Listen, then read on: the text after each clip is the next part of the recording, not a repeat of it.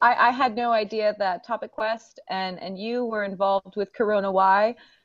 So I was delighted to see your email address on the invitation. I was like, oh, great. But yeah, we're part of a completely unrelated group that's obsessed with debating. Exactly. We're, to be absolutely honest, we're in pretty much your situation. We told CoronaWhy, this is what we're doing. We think it's relevant. You should look at it. And yes, we did give a presentation about our work to CoronaWhy. And, okay. Yes. Got it. And so is this all the people who are going to be here today? Artur, Slava, Tyler, I see Marc-Antoine. I'm expecting Jack. I'll see if he's well, wonderful. Around. The very nature of how we work is we don't know how many people will turn up. we could get 5, actually, we could get 25. It's kind of an optional thing. Yeah. Welcome to the chaos that is. And management. Management fluid and management. Hi everyone. So maybe we can start from the actual introductions. I'll just start from a simple one. I'm the person that started CoronaWhy and definitely didn't expect it grow to such extent, but now here we are. We're officially formalizing the process of becoming the nonprofit organization. We are an entity now, but in the process of proceeding into the 1023 tax exempt status. I'm an AI engineer turned entrepreneurship. I come from a traditional venture capital background, but currently almost 100% focused on figuring out how to bring more impact to the world. And yeah, here we are. Okay, I'm Anton. I also like top 5 people who joined CoronaWhy. Within CoronaWhy, I'm trying to bring closer all of the efforts our members are doing to production, or at least deployment state in the cloud. My background, I'm PhD in computer science, but after finishing PhD, I jumped into the world of early stage companies and startups. Was living in the Bay Area for the last couple of years, but just recently moved to San Diego for better weather, at least for this year. Yeah, that's about it.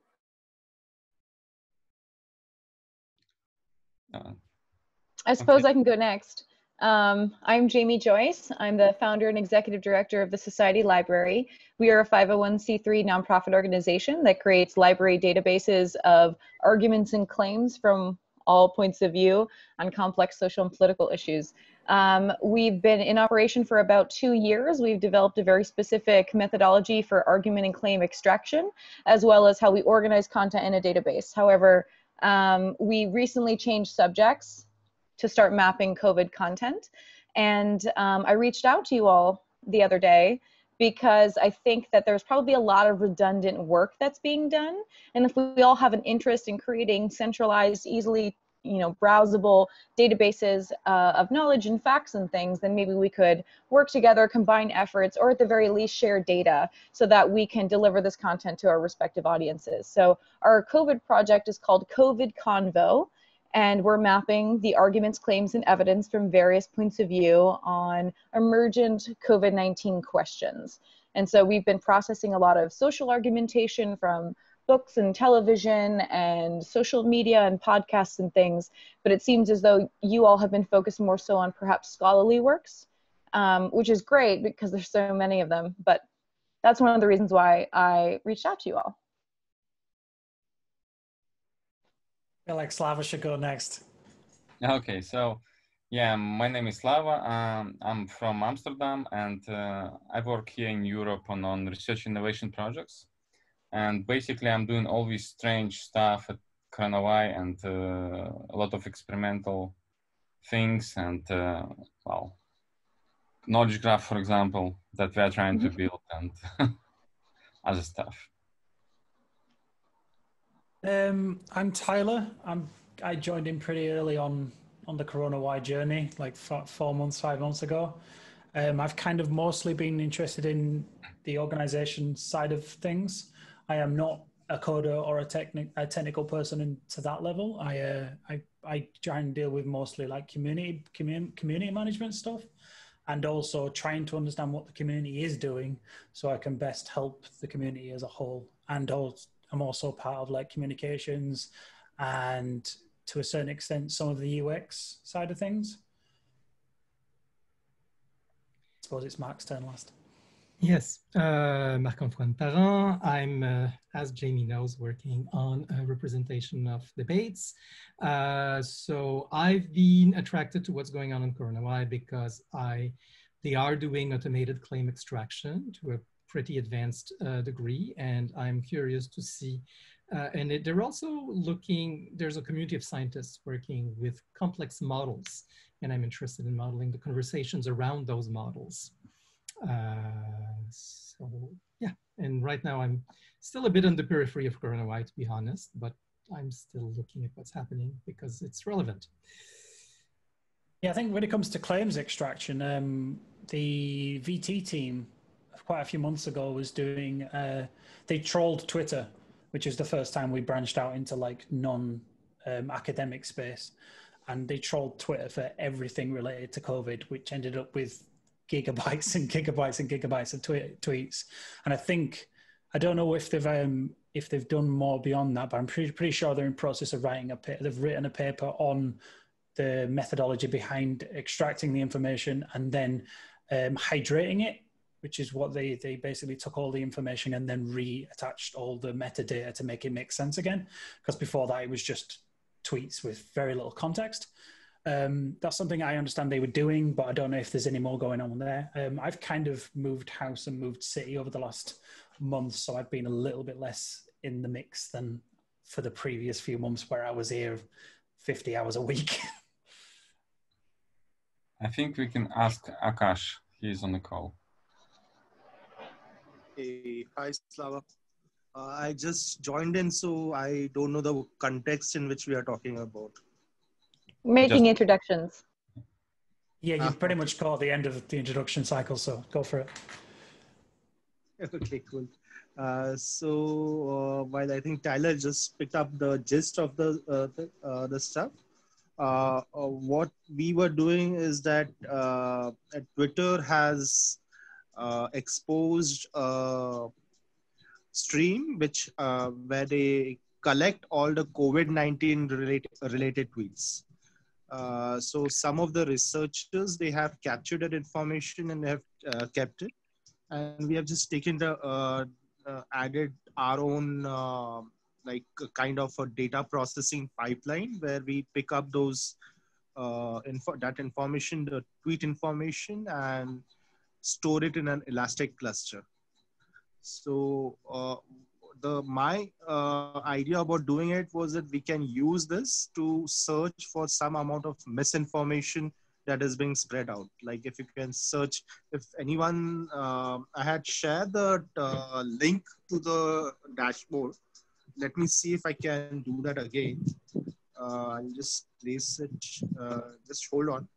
I'll just check my tweets. While you search, I'll take the liberty to interject.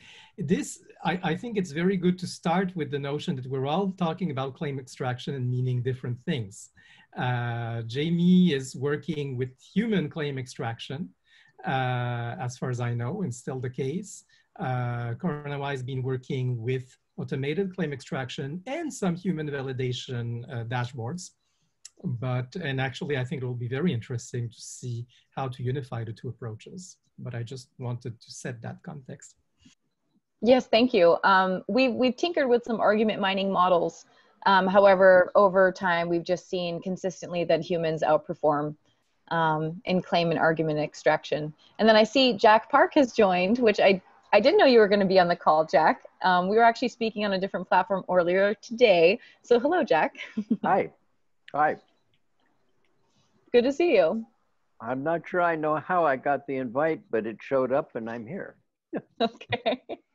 Sometimes it's just the way it is. I literally, 10 minutes ago looked at my phone and I was like, there's a call? and I've been invited, and I don't even know what it is. Okay, I'll have a quick look at what that is, and that's what I'm here for. But then it seems like Arta's a little bit overwhelmed, so I'm trying to make sure that there's someone here to facilitate, if nothing else, though I am very unaware of fully what's going on. I'm grabbing a gist quite quickly, and I'm reading up on what the Society Library is doing. So where are you working towards? What's your plan moving forward, and where you think there can be a crossover with what we're doing? Yeah, I mean, so one of the things that I've just been doing is reaching out to different groups, including Kayak, which I saw on your website you're actually partnering with, or working with in some capacity. We're just collecting additional data sets, just seeing if we can save ourselves some time. On the Society Library website, there may or may not, but the project is called COVIDConvo. So it's covidconvo.org. And by the end of this month, we're looking to replace that with the actual claim database of content. It's organized into a narrative structure. Marc-Antoine is a little bit more familiar with how we structure data. We structured it in this emergent hierarchical format. But regardless, we're looking to publish by the end of this month our first what we call meaningful increment, and just providing public information based on our understanding of where there are persistent confusions or persistent disagreements within the public sphere. So our audience is very much for the public. I know that Kayak, or I shouldn't say I know, I've come to believe that Kayak is in the business of informing policymakers and legislators by processing large amounts of scholarly content, and they're answering fundamental questions about the infodemic, about reopening states and places around the world, et cetera. So it seems as though there's a lot of focus from various AI groups on how can we process scholarly content to create databases and tools for people in power. COVIDConvo is really about how can we address public confusions, persistent public debates, and deliver communications to the public. So we're digesting a lot of scientific and scholarly information, but through the language of how it's presented in news and videos and podcasts, because those are kind of the intermediary media assets that translate scholarly content to the public. So we process all three. The turn complex language into more digestible, transferable language. I'm an educator, so I work with special needs people mostly. So transferring complex knowledge into simple understanding is one of the things that I function quite well in this space for. Are you about to say something? I had a question, because scientific information regarding the disease is changing. Yes. So how do you manage that? How do you plan to manage that? Well, so when I say publish in meaningful increment, it just means our first iteration of a publication. So everything's time-stamped as in like based on this information that we've looked at this time. At this time, these are the conclusions, and we'll update it. Wikipedia live updates, and you can't really tell what the timestamp is. Ours is meaningful increments, so there's like additions to something. And then something that's also really important is just getting across to the public that the information is always changing, and that a lot of these things aren't decided. Just because a news article has declared that one study debunks hydroxychloroquine's effectiveness doesn't mean that's something that's actually proven in the scientific world. So it's really important to like show that in the data, and that becomes emergent once you just diversify your sources enough. And so that kind of scientific literacy and scientific process literacy is really important to get across to the public, and just say like, hey, there's like, tens of thousands of articles about these things. There's 30 different treatments that are being considered. This is a really complex conversation to be having, and just getting across that complexity is a part of our mission, just so people aren't, stuck in one point of view and they're like fighting everyone else because they think that one point is true in a very complex system.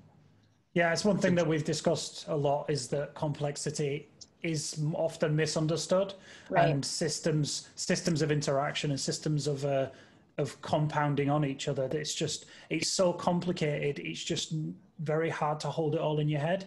Like the idea of exponential growth seems to completely confound and confuse so many people. It's like, well, there's only 9 cases. They're like, yeah, but if it's 9 today and 18 tomorrow, and if it doubles every day, 18 doesn't sound like a lot, but double it and double it and double it, and it quickly gets out of control. But so few people understand this kind of non-linear thinking, and it is definitely something that needs to be about refining and making people more clearly understanding this.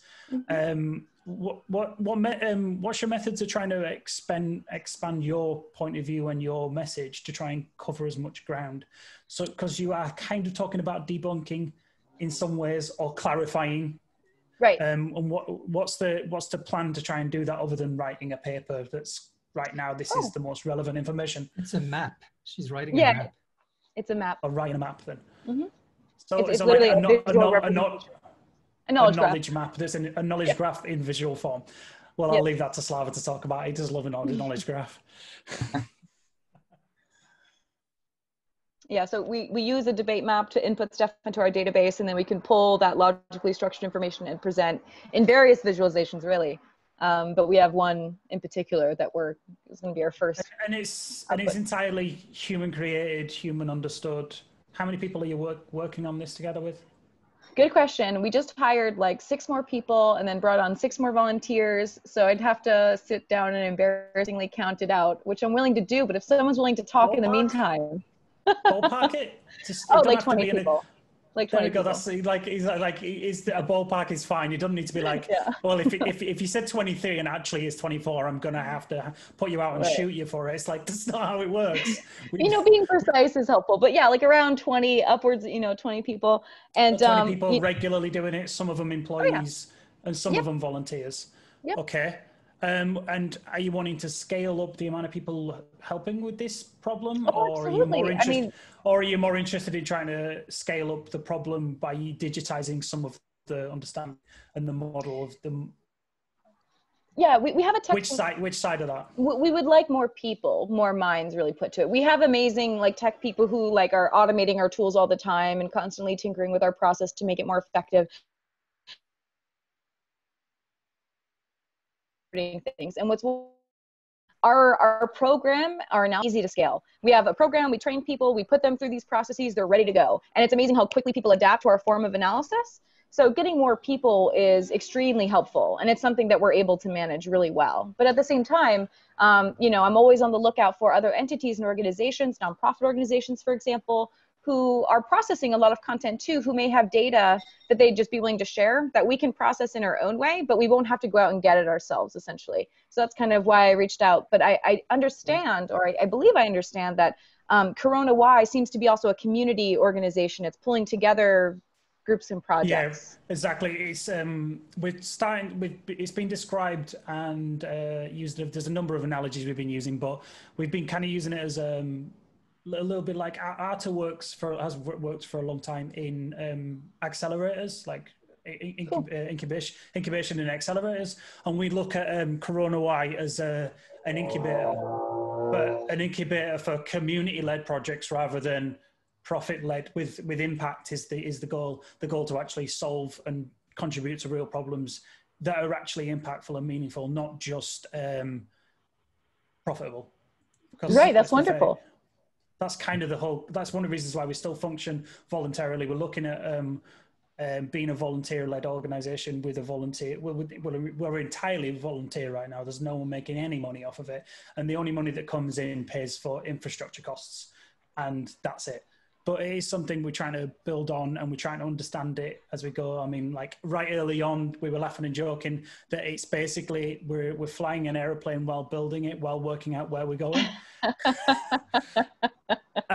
and that is kind of the process that exists, that you need to understand the dynamics of the problems that exist out there, the interest of what people are turning up with. I mean, we've got within our network, we've got over 1,000 people who've signed up and offered to help in one form or another. So obviously not everyone's active. Some people have found other projects. Some people sign up to 20 different projects and find their little niche.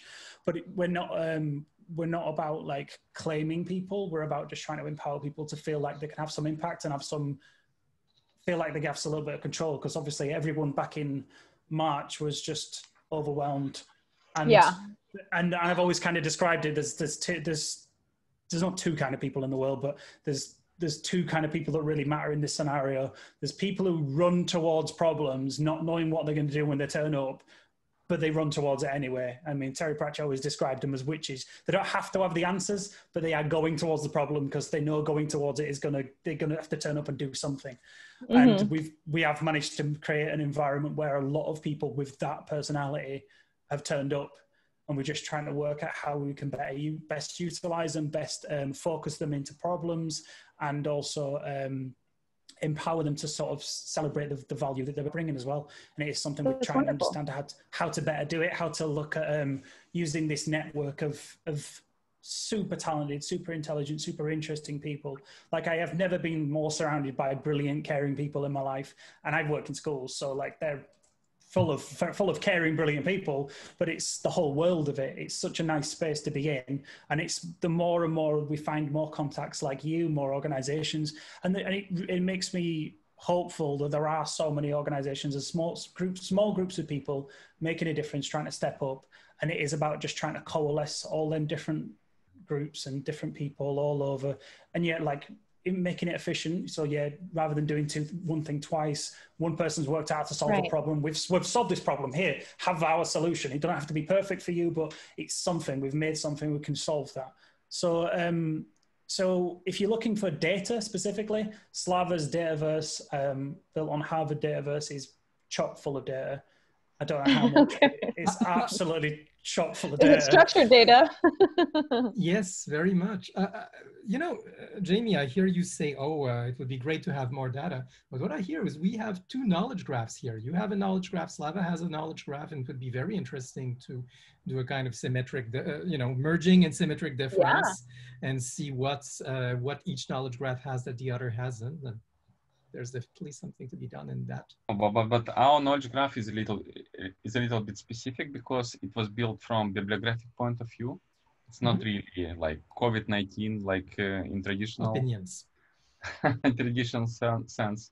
It's more like how we use the standard of Library of Congress called Frame, if you know what I mean. So we're trying to get everything in link data and create a knowledge graph that can be actually connected to any knowledge graph, which is domain specific.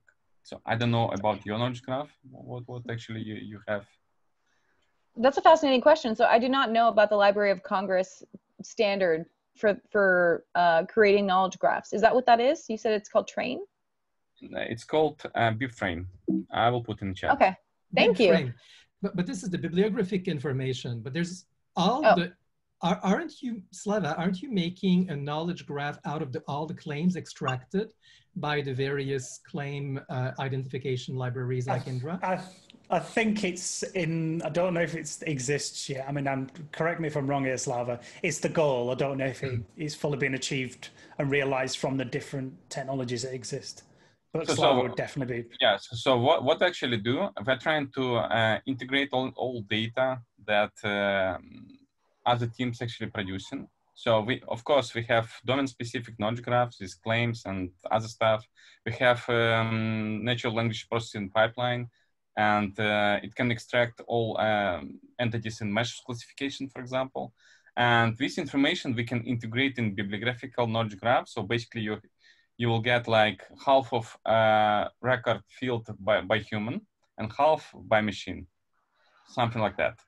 And also, we're trying to integrate tools that will allow to do human in the loop. So validation of all information, because obviously it's difficult to rely on artificial intelligence at this point of time. Yes. So, yeah, so it's kind of combination, and our challenge is quite, well, complicated because we need to combine efforts with machine. So it's going to be really, really interesting process, I would say. Got it. Well, just responding to Marc-Antoine's question, no, we've kind of developed our own ontology, which I can explain. So something that actually I've explained in depth before, I believe to both Marc-Antoine and Jack, is that our ontology is emerged from the nature of claims to point to a fundamental question. And so what that means is, like, claims exist because someone's trying to prove a point about something. And what we've discovered is when we deconstruct the logic of natural language snippets into their most fundamental base unit claims, what we actually find is that they start aggregating into categories. Into groups, yeah. Mm-hmm. Yeah, it starts, and once you do that, into a number of questions almost. Exactly. So our ontology is that essentially we process all this data, completely deconstruct it. You know, we understand that there's relevance to specific topics and things. So like the relevance isn't lost in this mass deconstruction.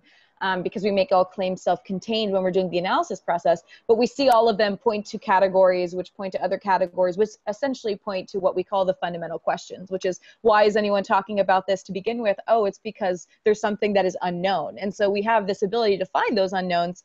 And so for our COVIDConvo project, we found about 500 dimensions of conversation that fit under 13 fundamental questions. So how that data is fundamental, it's the most fundamental unknowns most people are talking about. Is it like, right, what treatments work? How dangerous is it? How many people will die? Like the really obvious questions. And, you know, like I said, I probably could have a good go at getting most of them 13 just from being around the data for long enough now to, and obviously having an inquisitive enough mind to bump into enough people asking these questions. It's just, you collect them up. So, so basically you've summarized lots and lots of language and lots of discussions into variations of the same half a dozen, well, a dozen questions or things that they're just trying to find out. So like I say, what treatments are working, how much risk am I at from getting it, you know, these sort of questions. Yeah, and those questions contain what people would think are other questions, but they're actually relevant to something more fundamental. So it actually makes sense to build out, we call them ideological narratives. So there's a question and there's various ideological narratives, and those encompass system thinking. It's system thinking 101. It's the overarching concept, how it breaks down into similar versions of the same kind of questions. I mean, Tyler, you got it. This is how my brain works. So we have kind of discussed some of these same sort of points, but we were looking at more specific questions. We have got a piece of technology called the literature review tool, which is all about building a tool for people to be able to ask questions, and they would then link to, these are the most relevant things that are scientifically related to the questions you are asking. We're aiming at, obviously, at researchers and specialists, not the layman, but we have always been mindful of the fact that this, even though it's aimed at specialists, the technology, once it's built well, will be usable for people who are more likely to be the explainers and the communicators for the people in the general populace, because you need to be able to find the right information to be a journalist, to then explain the right information. It's about finding that right information and making sure that it has some validity, some references and some weight. And it's so like, it just goes back to scientific literacy. And so many people don't understand the idea that science is a constant process. It's a dialogue, it's a discussion, it's challenging, it's questioning. It's not, there's very, very few things in science that are certainties, and they're called laws. And there's probably not, in science, there's not many of them. And even the laws are still questioned to make sure that they still stack up, because it's an interrogation of life and society and systems. And there's nothing, for me, there's nothing more complicated than the brain. And there's nothing more complicated after that than society is, because society is collections of brains. So, yeah, it's a really interesting topic and a really interesting subject. Go for it. So I'm wondering about, so you're saying about some custom ontology and how it's expressed. Do you have RDF, or what is the format? And if you have like Sparkle endpoint that we can also query, and we can create links to your ontology? Yeah, so I mean, we use a system called Debate Map. It's a typical argument map with extra lovely features, and anyone with permission can tap into the API and pull all of that data. So once the data, once the data's out there, but I'm not asking about data. Data is something different. I'm asking about ontology. So all these control vocabularies that you are using for research questions. No. It's not RDF. I know enough to answer that question. It's a data structure, and they have a. You've just muted yourself. Yeah. Sorry. There's a data structure, and there's a way to go to the main questions, as she says. But it's a relationship between objects, right? Am I? Okay. So got it. So basically how I see it, so now I'm switching from like knowledge graph business to library business. So it's like authority records, right? And we can actually create links to both authorities, if you know what I mean. Can you say that again? A little bit more? Can you explain that a little bit more for me?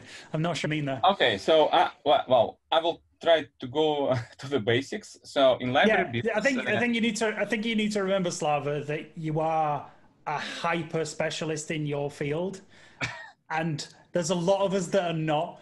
Like, I am seriously a nerd in many different ways, but they're only a little bit of everything, and I am not a library scientist. So you need to break it down a touch more than that for me. I will try to simplify the picture how library works.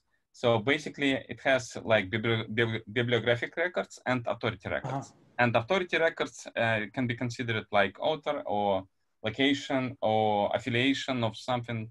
So basically, in library, what they do, if they get a new record, they just fill in fields, and they're creating links to control vocabularies consisting of authors, places, and something else.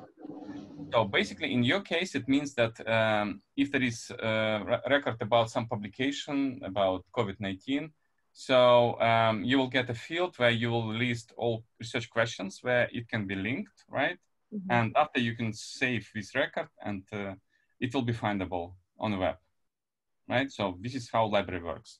And my question, can we actually turn your database into a list of all control vocabularies that can be seen in library? Good question. So if I'm tracking you correctly, not all of our data, archival data or extraction data, actually ends up going into the database. The database that can be queried is our articulation of that data for public consumption. Any references that we use, links, there's claims, there's categories, there's arguments, there's also media, images, memes, podcast links, and there will be references. There will be that, there will be references and links and citations to where that material came from. But something that we also do is we try to diversify the number of sources that we're pulling that information from, so we can create generalized categories. So that kind of anonymizes some of the data. The more specific arguments, when people are actually constructing, a claim together into an argument, that's like their construction. And if that's not generalizable enough, then that'll have a reference or a source or something. All of our data, like the mass amounts of spreadsheets where we deconstruct the language of every news article or whatever, is something we want to have available. However, given how our current tool works, we have to hand input all of that stuff. So that would just be too much. So future iterations of the library, we want to track everything. We want people to be able to go from the map itself down to the references and go to our actual analysis process, so they can look at our process and see, did we conflate the meaning of a particular claim? Again, it goes back to something that we are very, very proudly and strongly advocates of transparency within CoronaWhy, like radical levels of transparency, to the point where nearly every call is recorded and put on YouTube for anybody who wants to watch it or is interested, because transparency of our understanding and our assumptions and our thought models and our behavior informs it goes back to, we're trying to take the blackness out of a black box. A black I think box, that's fantastic. We don't understand some, like loads of AI models and things like that exist right now as a black box to most people's ideas. They throw information in and more information comes out, and the black box tells me it's useful. And there's some models that explains why it's useful, but I don't fully understand what's going on inside it, but it insists it's useful. Whereas you want to be able to take it off and go, no, you can go prove and evidence all the way down to as far as you're interested in going to, because it is really important to be transparent and clear, because you don't want to get accused of bias and manipulation, because literally the point of what you are trying to do is to take the bias and manipulation out of data. So you don't want to be biased and manipulative, even accidentally, because obviously we all have internal biases. We all have heuristics and models in his head that are not perfect.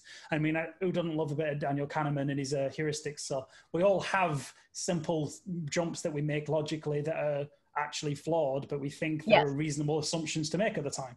So if you can break down, and it sounds, I mean, what you're doing sounds amazing, but it also sounds really clunky. It sounds like if you're using spreadsheets and your hand doing it, I'm like, we can, even if we can't do the argument building, we could probably help you with storing the data and improving the interface system, which sounds of it, because it sounds super clunky. sounds like that's instantly a first jump I can go to, is like, we need to make the process of doing there's lots of things that can be automated in life, and simple tasks that are copy and moving, they're all, taking inference and language understanding and complex inference, that's still something that AI is working on. And obviously with natural linguistic programming and natural language processing and the like, it does exist, but it's so complicated because the nuances of language. You've got to infer from 5 different points of a sentence before you actually know for what a sentence can say. And the sentence might be dependent on 3 other sentences around it and the context of an argument that's saying positively or negatively. That there's so much more complexity to language. But you compare that to, can we just help automate problems so you don't have to do that? So you can spend more time doing the stuff that we can't work out how to do quite yet for you. I mean, that feels like that's a natural bridge for you already there to try and support that part of it. But it depends on who we can. It depends on what we can bring on board and who we can get on board with this idea. It does strike me that there's we've got programmers and we've got developers within the community. Obviously, quite a lot of them are busy in several different places. But it depends on what technologies you guys are using and what you feel. Other than pure data, because you say you need data, and that's fine. I mean, we could speak to Aakash and the Twitter API system that they've used. I don't know if you guys have been trolling Twitter, because they pulled down a lot of data from Twitter, and obviously it goes out of data as fast as it appears. Yeah. But that maybe showing or explaining and transferring the models and how they extracted data, piles and piles of data, and what they did to hydrate it and the process behind that. That might be a way of getting more conversational understanding, especially what people are thinking online and what people are discussing, because it does carry weight to it. Because obviously Twitter has got elements of like really great, nice bits, and obviously like there's academic Twitter, and there's all little communities in that one big network, and there's conspiracy theory nut jobs over here right next to scientists actually doing the work, and they don't talk to each other because they don't cross over in the network, but they do exist on the same system. And finding out how to maybe get some of the weight out of that might be interesting. But I'd love to know where you're pulling sources from right now. You say you have podcasts, which I'm a big consumer of podcasts. So internet generally, just like how broad a net are you throwing right now?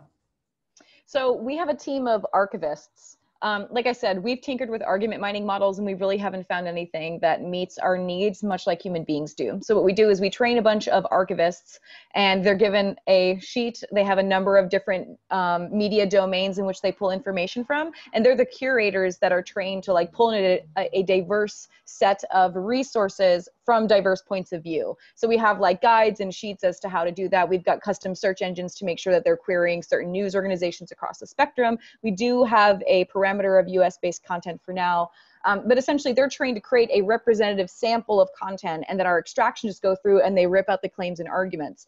And so that comes from television snippets, books, they cite experts, news articles, various websites.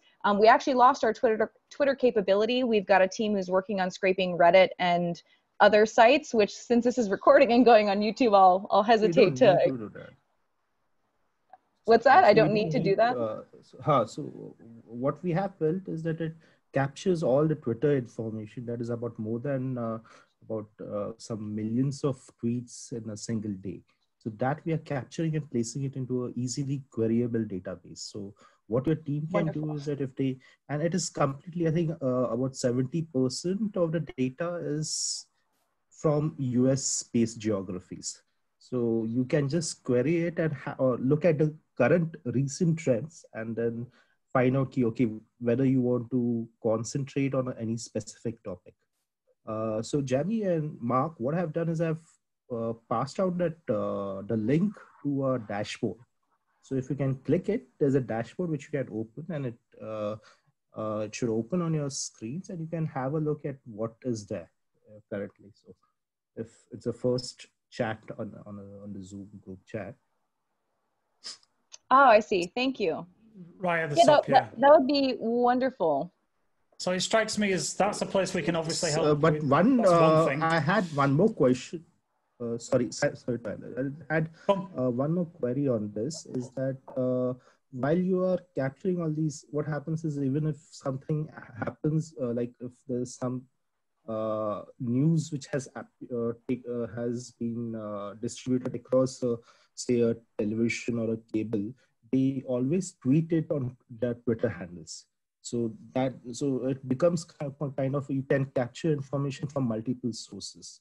So what I understand from your discussion is a lot of your process is very manual in a sense. You have people, archivists who sit and gather the information from multiple sources, and then you work on it to create a podcast.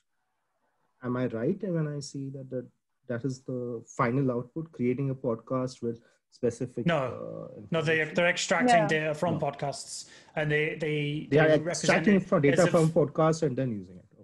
And television and news articles and scholarly articles and websites and other databases, and we use GDELT. We extract stuff from GDELT as well. So there's a lot of different media streams that we're pulling in content from, and there's many ways in which we archive what those claims are, because it's not just the linguistic claim expressed through language, but it's also how does that podcast communicate through audio what that claim is, and archiving that as well as one of the possible expressions of that claim, because some people, they can hear something and comprehend it a little bit differently than if they're reading it. Yeah, I'm a very auditory person. Inflection matters a lot. Like I said, I'm music technology and music generally, and audio and podcasts and video are all I can sit down and read, but I consume through audio much easier, which is why conversations like this work really well for me, but not for everyone else, which is why I can accidentally monopolize them.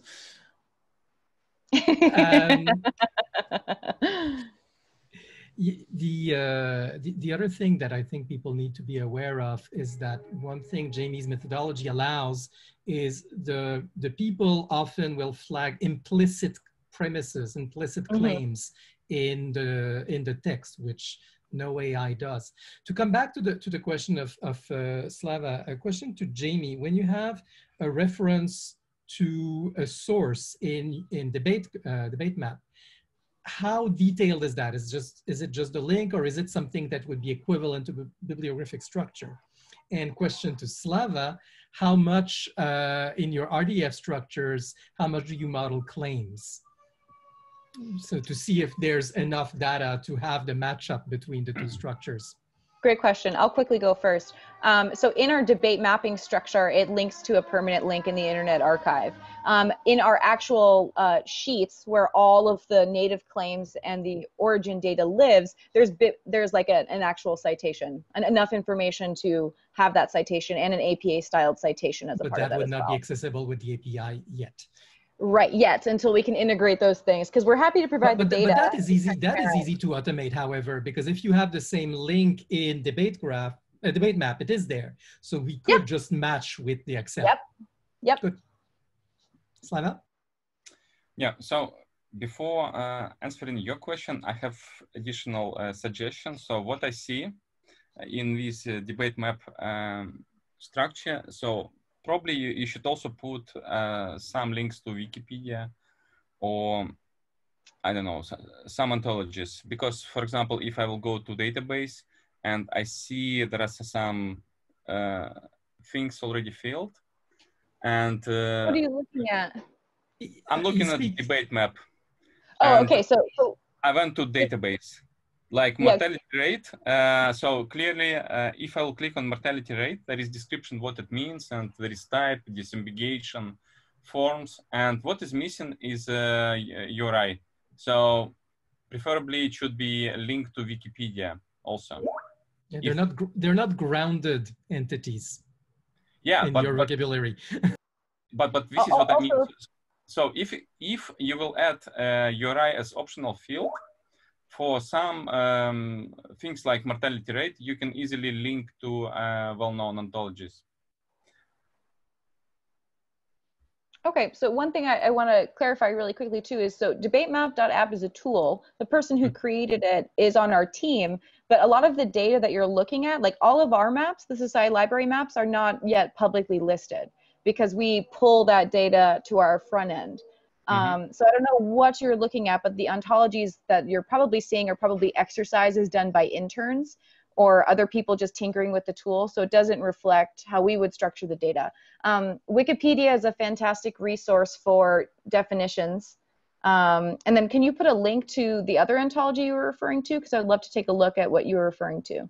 But like for mortality rates as an example, like we can embed definitions and have multiple definitions if the word is the same but needs to be disambiguated because of the context. So that's a feature that's possible in this tool, and it's really important as well. Yeah. Okay, so yeah, you can find link in Zoom.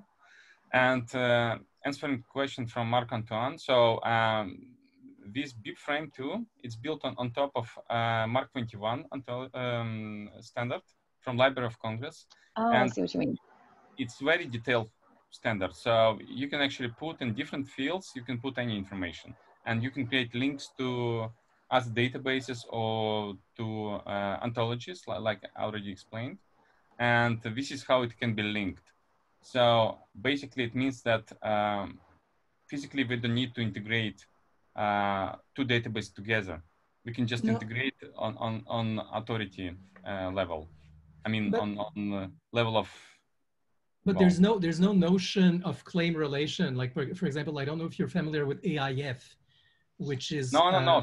So it's completely domain independent, and those relations should be actually. So what they did at Library of Congress, they added specific fields to indicate relations.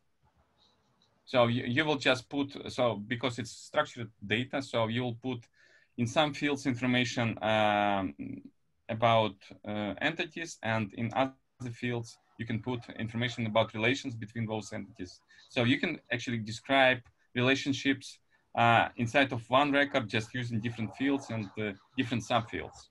This is how it works. And if you'll get it in Mark 21, you can immediately go to the knowledge graph because everything is structured already. Every field, it has links to other ontologies. So it knows where to map it already. And after you can get it in RDF and query.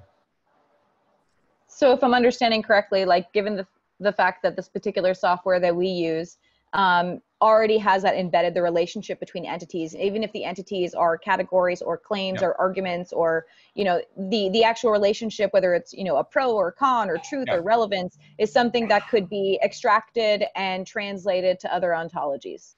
Exactly. Okay, cool. So this is really bibliographical ontology, and it's completely domain independent. I'm a bit. I just want to. Go ahead. I wanted to share my screen. Is it okay? Go for it. It's open, yeah. Yeah. So I was just looking at the debate map, and this screen is interesting. You can explain what is happening out here? Again, any of our maps are not on debate map. So anything that you all can see is not our data. So this, I have no idea who created this map. Debate map was an open source tool that was put on the internet. The person who created it is on the Society Library team, but his tool is also just open for people to participate in various debates. So it looks like by the colors, there's a couple of different questions coming off of the root node. There are clarifying questions underneath that sub question. It looks like he's incorporated his scoring mechanism here. So based on the number of pro, con, truth, relevance claims, and whether or not there's evidence or counterclaims to those, he has a scoring mechanism that we do not incorporate into any one of our maps. So I didn't expect it to be a show and tell meeting, so I didn't pull up any of our maps, but you can't see anything through the regular debate map website, any of our data. Something that's not obvious. I guess most of your ontology will be in this kind of a format where you'll have a root information and you'll have additional information added up as ontology in that, or some kind of a yes, but you have to understand that there's a lot that Jamie does that is encoded in her methodology, in how she uses the tool rather than the tool itself. So the tool does not contain all the information about the methodology is what I'm trying to say. Right. In fact, most of the work actually happens, like you mentioned, Marc-Antoine, through our research process. So the actual structure and ontology is created offline essentially, and then we just use this tool to structure information in the database that we then Once pull you've from and created visualize it. differently. So you just use it as a visualization tool after you've collated and created all the understanding, for lack of a better word. Right, exactly. So the only thing to take away from Debate Map, which is its own website, and it's a tool that we use and has in many ways been made custom to the Society Library, because Venrix, who created it, has joined our team and makes custom changes for us and our purposes. The thing to know about the tool is that what it does is it creates relationships in terms of categories being associated, but the relationship gets more refined when you're talking about arguments relating to other arguments, as in pro or con arguments, arguing about the truth and relevance of specific things. And there's different nodes such as media nodes, image nodes, equation nodes, quote nodes, reference nodes. So there's a lot in this package about how to identify entities based on what it is and how it relates to other entities. And the whole tool itself is meant to structure information as if it's a conversation or a debate. So it's not just, I mean, you can literally use the tool to be a series of hierarchical categories, in which case there's no adversarial relationship indicated by pieces of information. But this tool specifically was structured for debating. We call it COVIDConvo, which means we're simulating what an interaction between claims and arguments and ideas could actually look like. Because that's kind of the purpose of how we structure content, is how if everyone was at the table and adhering to specific rules of deliberation, could we have a functional conversation to inquire into the truth of any given point of view? And how we structure that in the emergent ontology comes from our methodology of breaking down claims into their individual components and seeing what natural hierarchical structure emerges by pointing to the fundamental questions that exist, which is why people are having these conversations in the first place. So we break down conversations that people have and then restructure into a more integrated conversation, which is why this tool is so useful. But again, anything that you can see in their open platform was just created by someone. I have no idea who was creating half those maps. That's cool. That's fine. It's, like I said, I've only had a glance at it. I don't very often spend time looking at these stuff while I'm in the middle of these calls. Yeah, but I need to have time to think about stuff afterwards. I don't know if we've got any steps to move forward other than we've had an interesting chat. What are you feeling we could bring to the table, or you are wanting? Because you said you came here like, I need data, or we need more data. And it sounds like to me you've got a process to get data that seems, though manual and arduous, robust in its principles. It seems to be that you're grabbing information from as many reputable places that conversations exist. You know, the reputability obviously carries weight, but at the same time you are, you know, you like say you're looking at Twitter, you're looking at, you know, social media places, you're looking at news articles, you're looking at television news, you're looking at all the media channels that exist, and then you're collating them and compressing them. Yes. But what are you wanting to do, or where can we help? Where do you feel we could help? Where do you feel we could help? Thank you for your question, Tyler. So the reason why I reached out is if you have structured data about scholarly articles or otherwise, if we can query the Elasticsearch Twitter database, that'd be fantastic, because we lost our Twitter capabilities. So that would be wonderful. Also, if you know of any programmers in your network that'd be interested in jumping on and perhaps writing a quick tool to integrate our collection, our mass collection of, you know, CVS files and spreadsheets that contain all of the origin data that could be accessible to our front-end interface, that would be fantastic. Or anyone who's interested in contributing more to the automation of our process, that's wonderful. And I don't know, Slava, I wasn't sure where you were at in terms of creating the smart scholarly article database, but being able to even see structured data to incorporate into our map would be incredibly helpful if it's developed. The database exists, and it's queryable right now, is it, Slava? Yeah. So there is RDF. All the Code 19 database is queryable. Well, no, not latest version, but yes. So we have RDF in Dataverse, and we have also Sparkle endpoint, so you can query it and you can get back all triples. And that's something is already accessible. We also have ViewFind, so this interface, library interface to access all metadata information. So it's also possible to use. to find something. When it comes to their data that they're currently using, like say it's all CSVs that are manually made in spreadsheets, is there a way we could host and make that more practical to be able to be queryable in a more practical way? Can we automate and speed that process up and then work out, I mean, like, I'm assuming you guys are basically just making spreadsheets that are just, literally, collectively, you're just making spreadsheets and filling cells. Well, yeah, but I mean, as the text transforms from sheet to sheet, like that's automated. So once we have like our archival sheet, that parses out into a bunch of our extraction sheets, and those are assigned to certain people, and they jump on and do the work. And it's organized by topic so that we can then focus on the topic domain of the debate. Mm-hmm. But there's ways to improve it for sure. It definitely sounds like it sounds to me that the first place we could probably, like the quickest wins we could achieve would be automating mundane tasks that are very automatable. And that's probably the first case of trying to work that solution out. We need to try and probably have some crossover conversations and maybe see what you're working on and see some of your actual document, the actual spreadsheets, so we can better analyze how we can understand that. And I don't know if Anton or Slava is going to have time for that. I'm not going to have time this week, but if we can basically what we need is just to get all the spreadsheets in Dataverse. And after we that's kind of my thought. Yeah, just if we could just put all of yours. Yeah, and it won't take much time.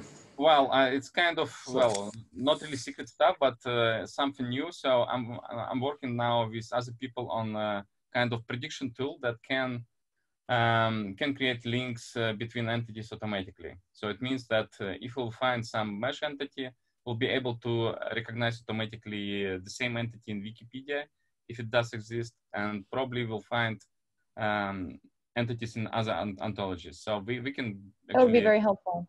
Yeah, because we got how many different ontologies are we pulling from right now that are like respected ontologies? We got like mesh. Yeah, we have mesh, we have grid, we have ORCID. Some medical ontologies. So we have quite something. Of course, Wikidata. Yeah, and Wikidata as well. So so the tools already exist to integrate that kind of connection. Tools work. Yeah, the tools already exist and they work. So I even have like secret links deployed on our infrastructure where you can actually answer questions and you can create knowledge graph automatically. So that's fantastic. Implementation of human. Probably I can even show in the chat, but not for public, because still we're experimenting. But it's very promising. Yeah, but at the end of the day, CoronaWhy is trying to build one of our big goals is to build a system that can generate knowledge graphs and integrated understanding of any domain, as long as there is ontologies of that domain. So if we right now we're mostly concentrating obviously on medical knowledge, but the idea is we could take the same technological principles and the same infrastructure systems and then go, okay, now focus it at psychology and use the psychology, systems, and then basically extract and make things searchable, and then go, okay, what can we do the same thing with physics? Can we do the same thing with biology? Can we do the same thing with environmental science? And the idea is to build a tool that can approach any domain as long as that domain has respected open ontologies that we can use as reference points to make them understandable. And then the idea is to integrate all of these domains into a large knowledge graph that talks to each other. That's the big picture, but it's ridiculous and absolutely audacious. I think it's fantastic, albeit audacious. And I mean, we're interested in doing the same because we find patterns to human communication and conversations. We had worked on climate change prior to COVID-19 and found about 220 subtopics of debate that Americans engage in about climate change. And that, of course, implies like tens of thousands of arguments each, all organized under 6 persistent questions. And immediately when we decided to switch to COVID-19, we found a lot of similarities. And so we feel that over time, we're going to be able to map reliable points of confusion, social problem after social problem. And like having, established ontologies for the sciences is fantastic. It's going to be such a wonderful resource, and I hope you accomplish it, because that'd be amazing. And I think that we need to do the same for social communication, because a lot of our problems, aren't, there's certainly academics argue and maybe cause a little bit of trouble, but really what it comes down to is there public buy-in, and how quickly we solve social problems. Communication.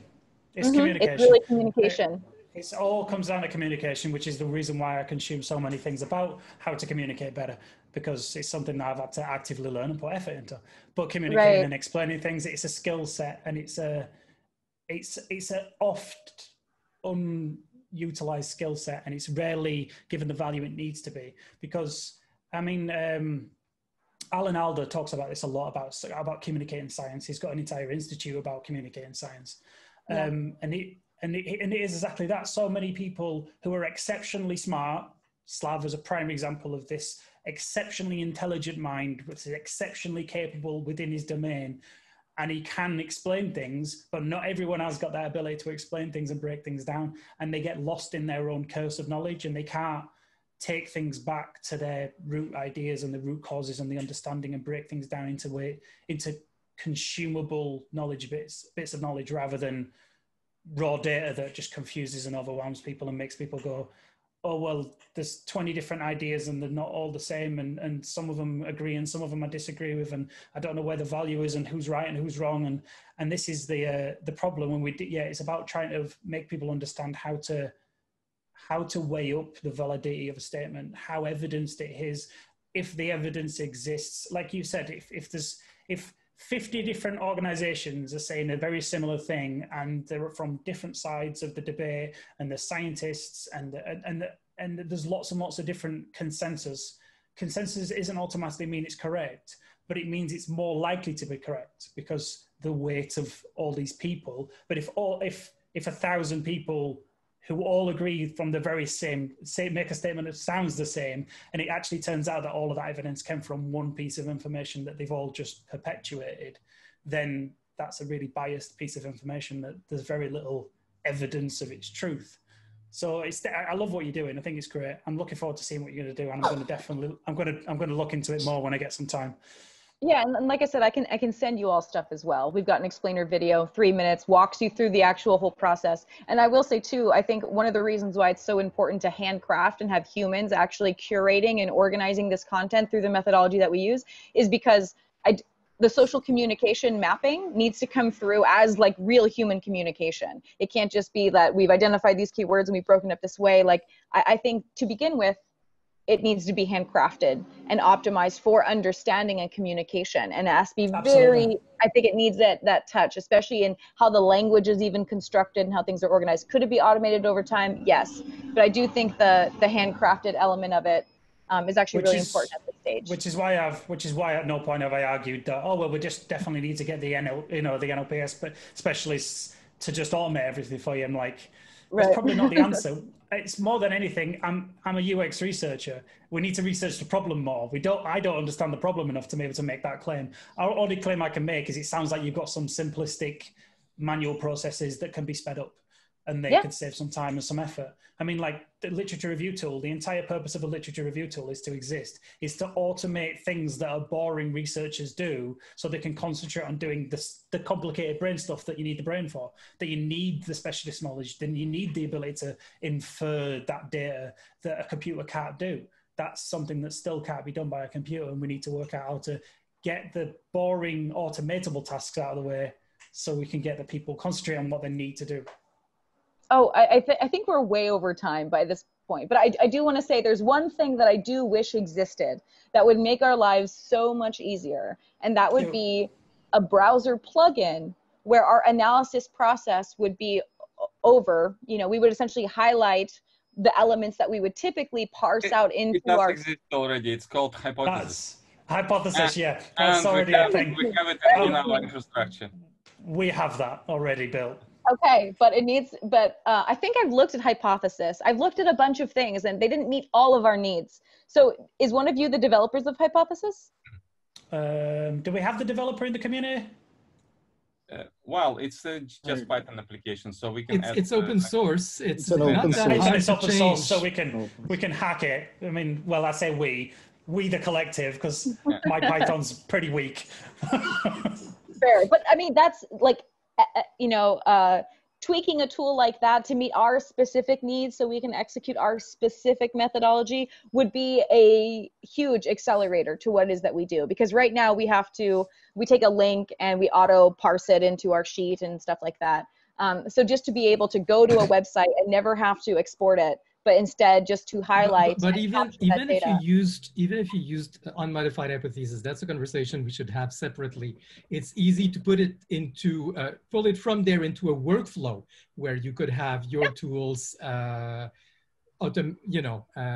would be optimized for your tools. I consume hypothesis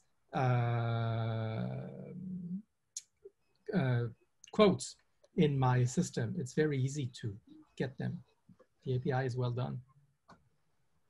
Wonderful. Yeah, we just need more hands on deck because we're a tiny nonprofit and the bulk of our work is really in the analysis. So all of our tech team is completely volunteer. So having more hands on deck there would be a godsend. So if there's people in the network willing to help out, that would be wonderful.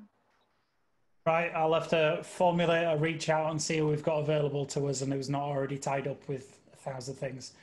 Because, you know, like I say, volunteers are the really hard things to get, but they're also, volunteers are like so often so giving that they end up giving themselves, so they can't do all the things that they want to do. I am a prime example of someone who oversubscribes for myself and can't keep up with what I think I should do. Got it. Well, so we need Python developers because Python. Well, actually, we can ask hypothesis team to add something because my boss he was involved in development of hypothesis long time ago, so we have really good, Well, thank you, Slava. This is what networking looks like. This is why you build big networks. Right. So Slava, can I count on you on making that introduction or request for me? Yeah. So I just need to tell them. Thank you. I appreciate that so much. We need to better understand what you're trying to do, which is why I'll try and put some time aside. Send me, well, are you on our Slack? Are you on our Slack? I'm not on your Slack, no. But if I get an invite, I can send you, you know. And that way we could just have, we generally run things in channels. I say run things, it's like still organized chaos and there's more chaos than organized. But we kind of have our own little space for various different projects that are ongoing. I think, weirdly enough, would you say, Slava, there's a little bit of crossover with what the Edinburgh University team are doing? Even though they're doing mostly academic-sided stuff, they're doing human-in-the-loop AI extraction of data. For us, it's not a problem because only one thing we need to get from them actually is ontology linkage. That's it. And then we can just pull it. And then we can just pull it. And then we can just pull it all into Dataverse and start running our tools at it. And And then once we've had a look at what they're already working with, and we understand your workflow, we can see where we can improve steps and automate and improve on tools that exist. Yeah. Well, that's I suppose that's a next steps. I suppose Anton's got something to say because I can see his face. And I've just shared. Screenshot from the tool, so you can get some impression what we're working on right now. It's just a list of questions that artificial intelligence can generate based on some data, and answering those questions, it can generate, it can predict some ontologies. Okay. Wait, are you going to share something right now? Or are you asking me to already shared on, I think it's shared. Yeah, it is in the chat. It is in the chat. There's a link to, there's a link, but there's also a screenshot of the semantic bot and what it puts out. So it's how it interprets information. Yeah, I feel like there are ways that AI can help, even if it's just for finding things. But I obviously don't think AI isn't, even if it's just a case of if AI can find chunks of things and then humans can then curate and go, oh yeah, that's definitely correct. Like that's a lot of what Docano does, doesn't it? Yeah, no, not only the Kano. Actually, we have another experiments. We are trying to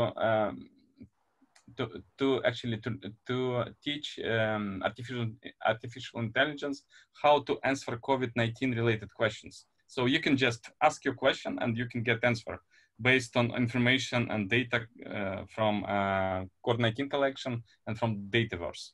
I mean, with a bit of luck, if that's a question, if that you're already working on, and then if we can integrate that very idea with the manually curated system of answering questions. No. It's basically what it does. It's a chatbot that works on knowledge graph. So we just need to integrate everything in knowledge graph, and after it can just query and to get information.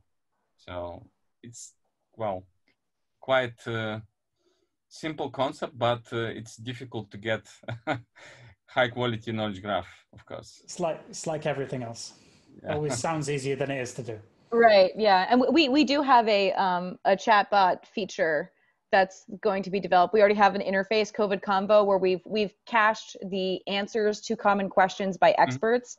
And we've got where people can select a question and it simulates the researcher with their permission responding back, so they can have a limited conversation. But then the goal is to hook up our knowledge graph to a bot to also have that conversation. And it may be more hard-coded than AI, but you know. In our case, because we are dealing with COVID-19 collection, which is continuously updating, and also new data coming. So the idea just to get all updates automatically.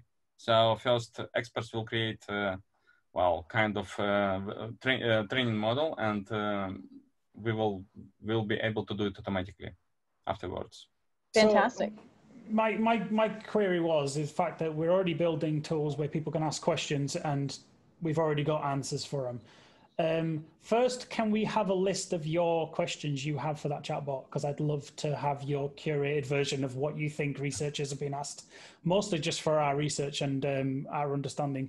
And secondly, if you're trying to answer questions and we're already trying to answer questions, can we not try and have one thing ask them both? And then between them have an informed, this is the human answers, will be human curated, and this is the AI answers that are being pulled from all the AI. And if we see mostly they agreeing, then it shows that the AI is working and it can be trusted. But it also, hopefully we can feed the AI knowledge into the human curation, and then we're into a place where humans can produce a lot more answers and a lot more curation for them time. Basically, Library of Congress already has specific fields that it can indicate that if this information is coming from computer or human. I believe in 833 or something, so it's already reserved, and we can use it for this kind of purpose. So where we're going next, guys? What we're doing next? When we're talking next? Sounds like we need a common Slack chat. We do need a common Slack channel. With both teams, like it's and just start throwing all of this into it. Yeah, sounds good. I mean, I can, depending upon who a part of my team needs to be tapped for this, I can just invite them to a channel in your Slack, or it could be vice versa. Whatever well, you works. Can have, are you using Slack for your coordination, or? We are. Well, we can make a shared channel and bridge them. We've got loads of bridge channels with loads of companies. I did not know that was a thing. No, you can make one channel with, we've got one channel with 10 different Slacks in it.